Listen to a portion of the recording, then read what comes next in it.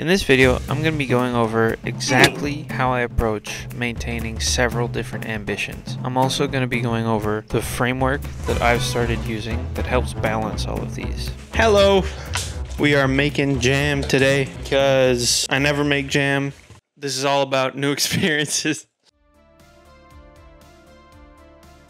I had a conversation with my girlfriend which was illuminating. I tried to relate to her on how we see the world. I said, picture a map that is blank and picture yourself walking through the map. And when you walk through an area, it comes into color and things get sketched in and you know what's in there only once you've passed through it. You're essentially wandering through the map, looking blindly for treasure. And you're most likely only going to see that treasure when the map is completely filled out.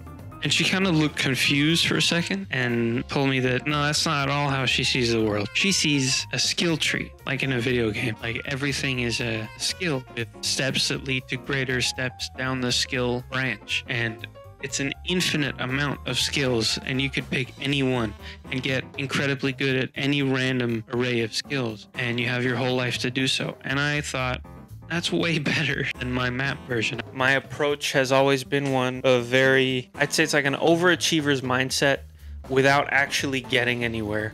And I thought I was the only one for a while, but it started to become clear that a lot of people have this experience with things they want to do with their life. Ooh. The jam should be of thickened consistency at this point. Is it thickened? Who knows? Yeah, we'll call that done. Achievement get.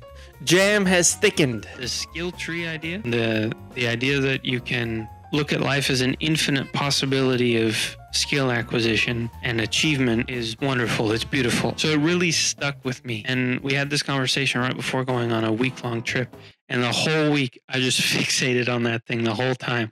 And I suggested we make our own skill trees. By the end of it, I had basically just fully fleshed out this crazy huge array of life goals and skills I'd want to eventually try. So I am making jam because I've never made jam before. Every time I would do something new, I would do it because I wanted some fulfillment from it. Everything had to be, I'm not going to go for a run because I want to be fit. I'm going to go for a run because I want to be the best runner in the world. I'm not just going to play chess with my dad. I want to train to be a grandmaster someday. Everything had to be done at the utmost pinnacle. This doesn't come from anyone other than me. There is no one in my life who has tried to push me towards being excellent. It's just me and my own insecurity. Maybe it's a lot to be sharing with the internet, but I got a point to this, all right? All right, we got to pour this stuff. I'm gonna put the mic down. This is a terrible setup. All right. That is a jar of jam. I made some jam because there is no point. I've never made jam. I would never do jam. This shouldn't be part of some training arc to become the best chef in the world. It should just be some dude in his kitchen making some jam. Not everything has to be done at the utmost pinnacle. It is dumb that I need to try and figure that out for myself, but this is where it gets interesting. Personally, I'm not sold on the idea that you need to completely abandon ambition, but there's a difference between ambition and insecurity. If you're not getting anywhere in your own ambitions, personally, I'm of the opinion that it is insecurity, and your real ambitions are so difficult and so daunting and so terrifying that you're not going after those ones. So I have several ambitions, things that I want to do someday that I might get around to at some point. The skill tree is inherently about putting those things on the back burner, but with accountability. The beauty of it is it's essentially SMART goals, but you remove the time element. S stands for specific. This goal has to be narrowed in, pinpointed. The skill tree functions in the sense that step one for stretching is the first goal is just once, then the second goal is twice, then we'll go up to 4 times and double each time until every goal is narrow. You know exactly what you need to do. Measurable is you can measure the progress. So going up step by step in a way that is specific and measurable means that you can tangibly feel your progression. Achievable is an incredibly important step. It has to be reasonable. If step one is 100 days of stretching, in that 100 days, you're not going to feel any progression. You're going to be like, I didn't reach my goal. I didn't reach my goal.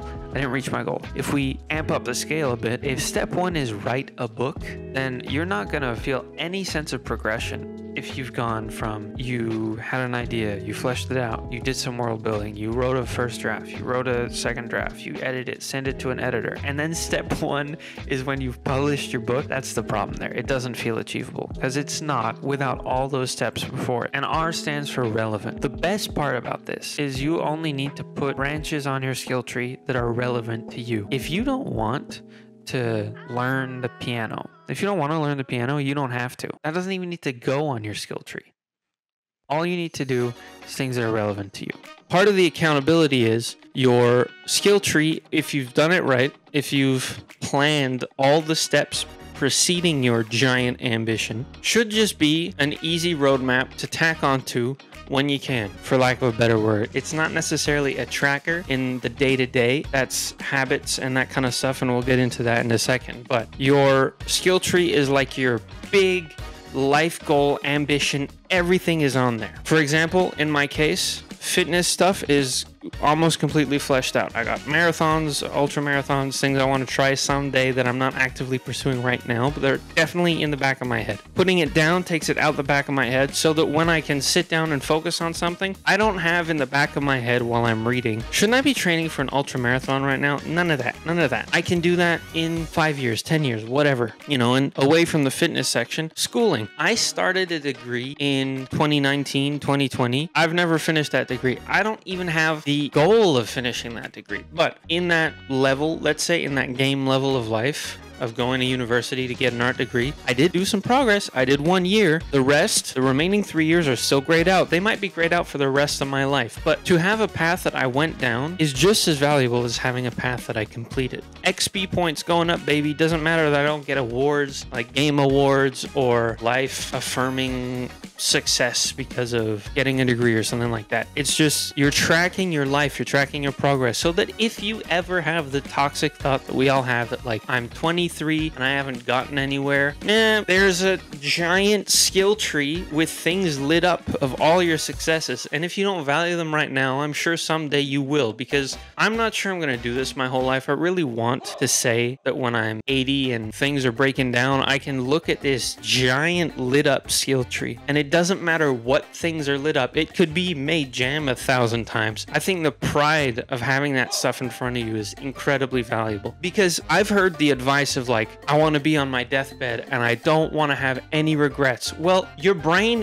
shouldn't have a constant list of regrets. It shouldn't have a constant list of ambitions and things you want to do in there. You can't keep track of that stuff. So no wonder by the time you reach your deathbed, you're like, I don't know what I've done. I don't know what I wanted to do, but I'm really disappointed. That feeling of disappointment might just be disorganization. If you actually want to get to your deathbed and not have any regrets, well, having a tracker, a tangible list of things you've done and didn't do but decided not to do, I mean, that's so useful. That's an actual way of measuring happiness and fulfillment. You can say you want to be fulfilled by the end of your life, but I mean, how do you actually measure that? I think this is a way of measuring that. Everything you've ever wanted to do that felt too ambitious, you can just jot down and then come back to it when you have the time or the genuine desire to pursue it. So for example, on my skill tree, I have an incredible amount of physical things I want to try out, like powerlifting, bodybuilding, all these things that don't really mix well together if you want to do them at the same time. That's the problem.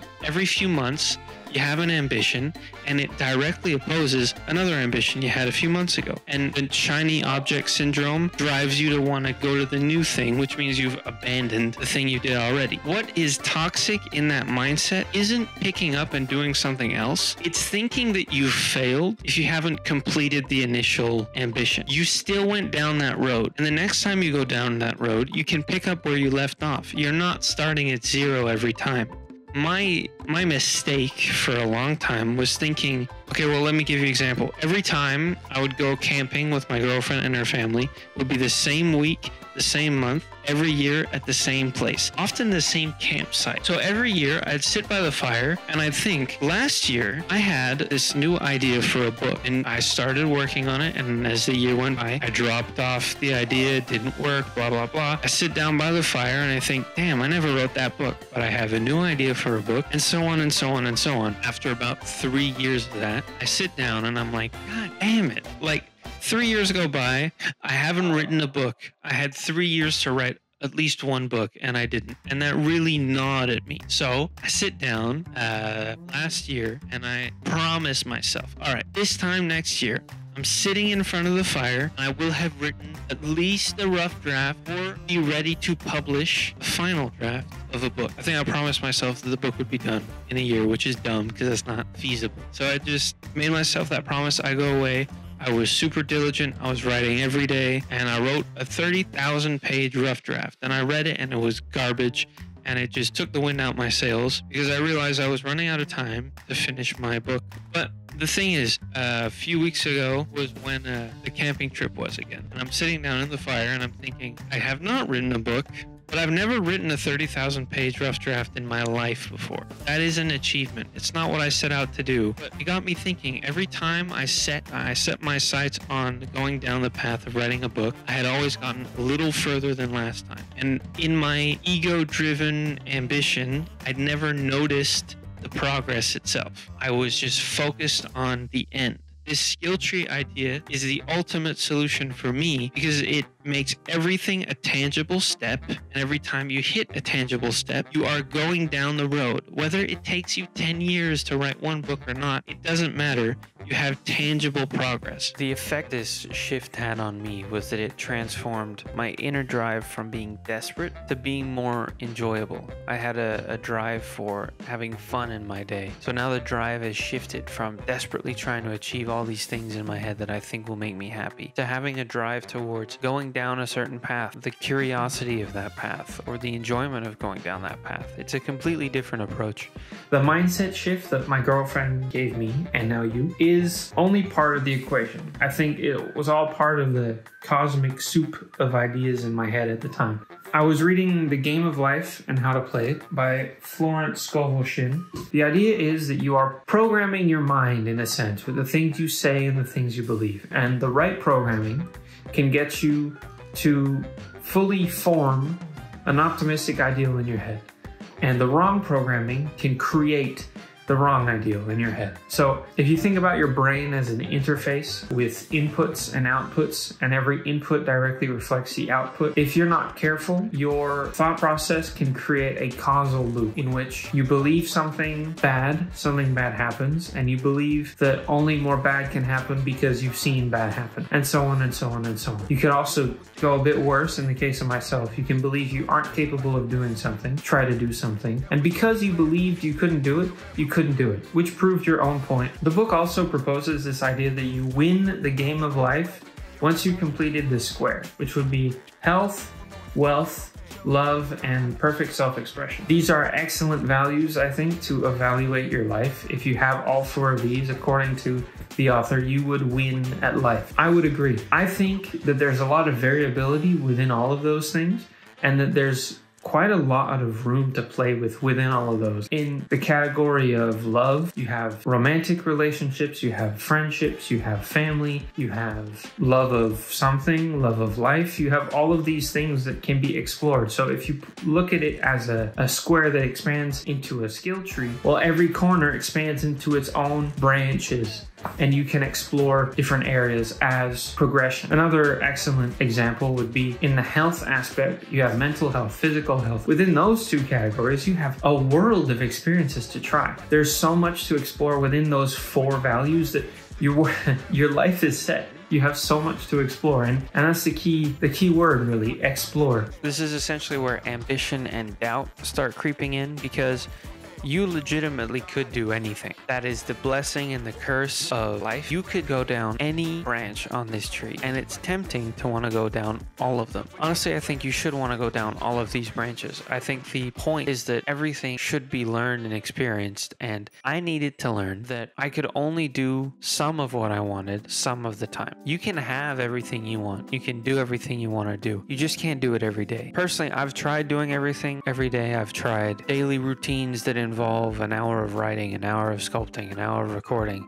And it just gets so much and you get spread so thin. I got spread so thin. Everything started feeling hollow and it did a disservice to everything I was trying to do. On the contrary, if I tried to do one thing every day, I kind of would get bored and I'd start seeing the grass is greener on the other side. There's a balance to it, and that balance doesn't have to be desperate. It doesn't have to be clingy. You can look at it as, which skill am I trying to improve today? You find a goal. Let's say you want to write a book, because this seems to be the big example of this video. Let's say you want to write a book. I would say the most difficult hurdle isn't writing every day, is getting yourself to sit down and start writing every day. So that's the focus. Start the habit. You sit down every day and you don't allow yourself to go past 2 minutes. So open your laptop or get a piece of paper and a pen and you sit down. That's the first few weeks. You just get a paper and a pen. You sit down, sit there for 2 minutes thinking and leave or something like that. And then eventually get to the point where you write every day, because now you've built in the habit of sitting down to write. All you need to do is add on writing. And then after that has become easy, then you can up the time a little bit, maybe by a minute, maybe by 5 minutes, whatever it takes, until you can consistently do it for a long time. Let's say hypothetically 90 days really is how long it takes to build a habit. Well, after 90 days, you don't even need to try anymore. It's part of your life. It's easier to do 1 push-up a day than 100 push-ups every day. And so the person who started with 1 push-up every day isn't going to burn out. And by the time he can do a push-up every day, I mean, what's adding a push-up every couple weeks, right? Like, consistency is key. Your ego gets in the way of that. My ego has gotten in the way of that. It's like, well, if I'm sitting down to write for 20 minutes, then why not an hour every day? Stephen King can do it for 3-4 hours. So it's like you aren't there yet, not because you aren't capable of it, but because you haven't started the progression yet. Progression should be the key point of this video. I don't know if I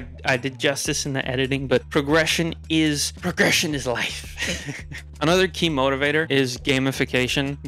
Video games, board games, TV, they tap into your internal, most primal craving. If you crave success and progression, which you do, you're gonna like video games because they are a simulated version of that. They simulate progression, they simulate status, they simulate reward. And so it's incredibly addictive. Life is like that. You just need to find a way to make that easier than sitting down and watch TV or play a video game. One of those things that did it for me was competition. After my year of university, I went to work at Loblaws pushing carts. There was this guy there called Parker. He was an enormous gentleman. Over the years, when I tell stories about him, he's gone up in height. I don't know how tall he was, maybe 6'2", maybe 6'3", but every time I tell the story, it like adds an inch. So by the time I'm telling you this story, in my head, Parker's like 6'8", 6'9", just this giant tower of a man. He was huge. He was like just a big farm lad looking guy.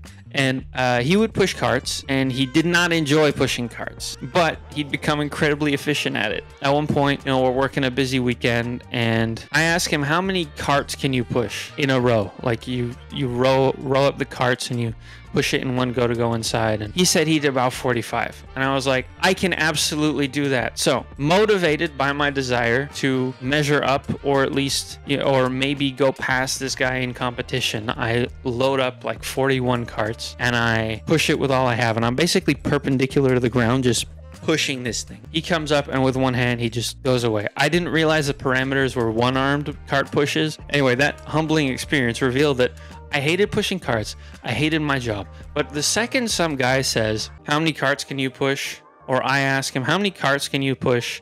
And he gives me a number. I immediately want to thwart that number. Maybe it's just me, or maybe you have that internal desire to win in competition, or at least measure up to someone who is quite good in a certain field. That kind of stuff turns a boring, part-time, low-pay job into a playground of competition. You can do that with anything. I talk a lot about the beauty of the skill tree is you can go down a road, you don't even need to finish, and then stop and go down another road, and you can pick up where you left off, which means everything takes longer to get to, but you don't have this feeling of starting over every time. A great way to go down these paths is by the time the first thing you set out to do, like go on a run every day, by the time that's gone from being something you have to force yourself to do to something you have trouble not doing, that's the perfect time to switch, because it's habit. now. It's part of you. Now that it's part of you, it's going to be difficult to get rid of it, especially if you maintain that habit for years. I've been going to the gym for 8 years now. I've been sculpting for 8 years now. Even when I try to stop,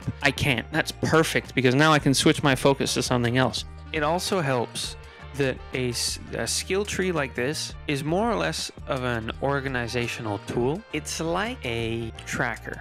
I have several trackers on my wall. As you can probably tell, they're not all filled in because at a certain point they get rigid. Every day of the week I had different things to do and I thought, great, it means I don't have to do the same thing every day and I get specific days in the week to focus on specific things. But it got too rigid, too stringent, and any amount of time where I didn't do exactly what I was supposed to do was incredibly discouraging. The skill tree is different. It allows you to go down a path and then stop and pick it up whenever you want to. That's the best part. In the lifting category, so look, you have my name, health, strength, weightlifting, and that branches off into different categories. But in the strength training, bench, squat, deadlift. First achievement, bench 135 pounds. It took me quite a while to get there, maybe 3-4 years. First achievement is bench 135. I'm really proud of that because I got there when the bar was really difficult. Doesn't matter that that was 8 years ago now. That doesn't matter because this is like an 80-year-long project.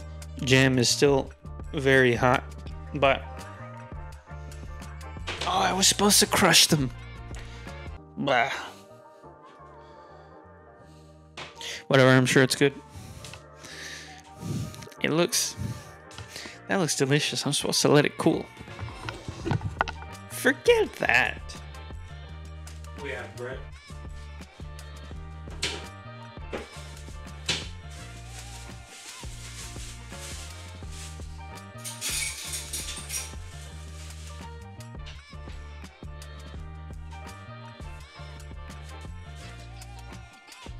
Ugh. Ah, I see. The top layer started sin. Oh, this thing looks good.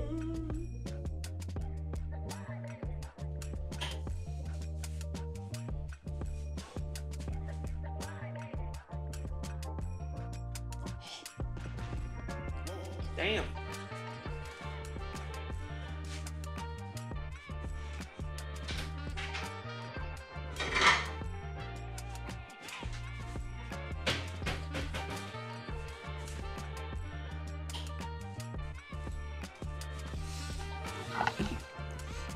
That's some good jam.